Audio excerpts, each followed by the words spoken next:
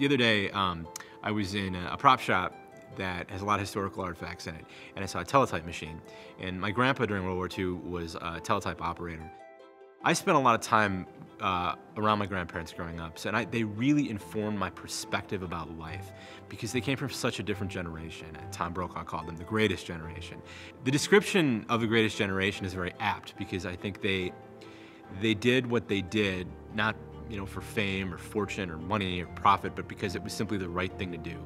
And I saw that value over and over and over again in my grandparents. I mean, if you called them at 2 in the morning and said, I needed this, they would show up, not because, out of a sense of anything other than it was just what you did for people. And it wasn't that they were the nicest people. It wasn't that they were, missionaries. They were just simply average people. And that's the value that everybody I saw around them had. And it was something that they tried to lead by example in that way.